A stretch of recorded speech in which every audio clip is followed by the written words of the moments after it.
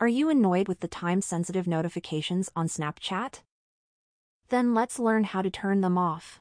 This is another Snapchat feature that users are not happy about, and they've rolled out the time-sensitive notification option a couple of days ago. This feature was first introduced with iOS devices a couple of years ago, and the aim of the feature is to give some notifications a higher priority than others, and acts as a way to ensure you don't miss anything deemed important. But let's turn these notifications off. You want to exit Snapchat and then open the settings on your iOS device.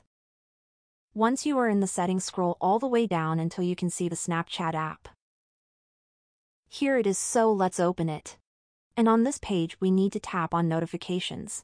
You can see the time-sensitive notifications right here, and it says here that time-sensitive notifications are always delivered immediately and remain on the lock screen for an hour. So if you are in focus mode, or a do not disturb focus mode, Snapchat messages or snaps will be delivered no matter what focus mode you are on. So just turn this off and the time-sensitive notifications will be disabled for Snapchat. If this video helped you out, then leave a comment down below and consider subscribing to the channel for more videos like this in the future.